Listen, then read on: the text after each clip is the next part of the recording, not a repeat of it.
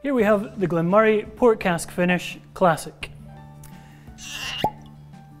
This is a whisky which has been matured for the majority of its life in ex-bourbon barrels and then transferred for a period of up to 12 months in port casks shipped in from Portugal.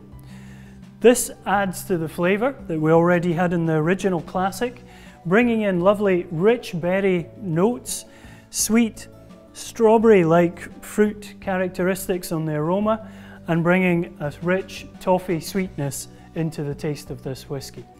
Creating something a little bit richer, a little bit fuller than the original classic, but still creating that lovely accessible flavour profile.